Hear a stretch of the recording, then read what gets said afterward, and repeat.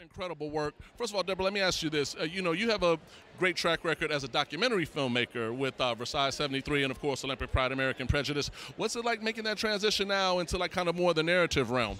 Well, it's super exciting. As a storyteller, I try not to box myself in by medium, so whether it's documentary or feature. But this was a story I really wanted to tell, and you know my work intimately because your grandfather's included in Olympic Pride, American Prejudice.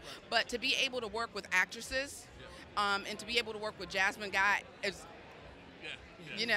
that's kind of like one of those dream moments, but also to be able to connect with actresses and really help bring what I wrote on paper to life. It was a different muscle, but I think I love being a leader, just from corporate America to doing documentaries to now. I think it's really important to be able to put a package together, team, cast, crew, and tell the story that you want to tell in an impactful way, but in an entertaining way. So I love the transition, but I'll go back and forth. I'll do docs, I'll do features. I just want to tell stories that mean something to people. Yeah, absolutely.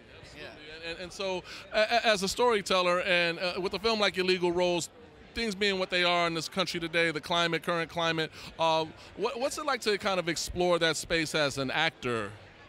Well, I think Atlanta has fertile ground for actors right now. I mean, I moved back to Atlanta 10 years ago. The industry was booming. I had no idea because my parents lived there. That's why I moved back. But, to see our filmmakers, our actors, our set designers, our costume designers get this kind of work that we would have to travel to LA to do, or New York to do, I love that. That really excites me. And I'm rooting for Hollywood to understand that we got the talent here. And this, as our filmmaker, one of 3 that I've worked with in Atlanta. I'm so proud to be a part of it. Oh, so proud, absolutely. And so what was it, really, so please tell us a little bit about what it's like, because it's such a wrenching human tale. What was it like to kind of take on that character and embody that skin for this particular film? Yeah, it's always important to me as an actor to use my platform for positive change and education. Just in this film alone, I was educated on so many things, including sponsoring a child. And also understanding that it's happening right here at home in Atlanta, in LA, in New York, in places I didn't even know right around the corner.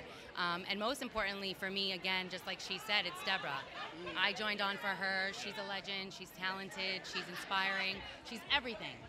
And so, yeah, I'm here for that. Well, yeah, absolutely. I can totally understand it. And speaking of Deborah's incredible, amazing talent, up next for you,